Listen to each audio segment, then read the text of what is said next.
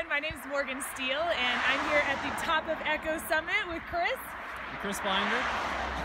And we're here to talk a little bit about all the different things going on at the end of the season here. We had Thanksgiving on Thursday and then Black Friday. And at the Rim Trail, we were participating in the Opt Outside movement. And then for Saturday, it was Small Business Saturday. Monday is Cyber Monday, and today is Giving Tuesday. And as you can tell, we're next to a freeway.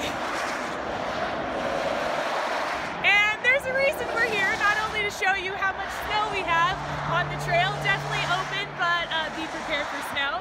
But we wanted to talk a little bit about what we're doing this season with our giving campaign in hopes that you might consider joining us on Giving Tuesday and provide some funding support for this awesome project that Chris is going to talk about. So as you can see, we're standing on the PCT and the Tahoe Rim Trail right here next to Highway 50. It's loud, it's not pretty.